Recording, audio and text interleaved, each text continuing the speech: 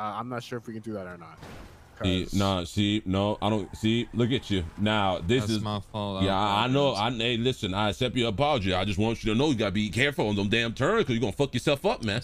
You're gonna get whiplash fucking with a goddamn big body Benz like this one. Ralphie, what are you doing? Of course, Mr. Knox. I apologize.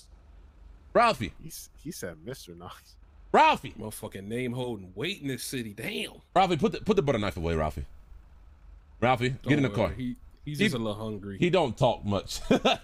Nah, it's fine. He's not him when he hasn't eaten, you know. I'm just a little hungry. I need Snickers. It's okay, Ralphie. All right, my fault. You're all good. I like your car. Mr. Knox? What the fuck? What the fuck? That's what they call him nowadays. Shit changing in this city, boy. Maybe I should have taken the Knox name, bro. Fuck. I'm trying. I'm gonna show you what you're missing out on, Peter. Oh, Bunny did call me.